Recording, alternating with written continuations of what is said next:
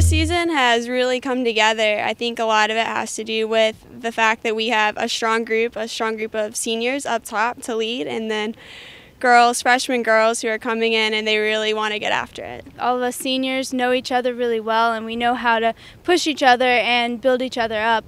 Everyone has different strengths and different weaknesses, and we've kind of figured out how to work those out together. And also we focus on building each other up. We've been putting in a lot of summer miles, a lot of hard work, good practices, and it's nice to actually see it all pay off with a couple wins and placing well at the meets we've been to so far. We've worked really hard, and we finally got a good group of guys together. This is the best team I've ever been on since I've started. I've been running, going on my 8th year now, and it's the first time I've ever been on a team where everyone puts in an effort every day and goes out and really wants to win. So, I'm really excited, and we've been putting up some great results, and so I'm just pumped.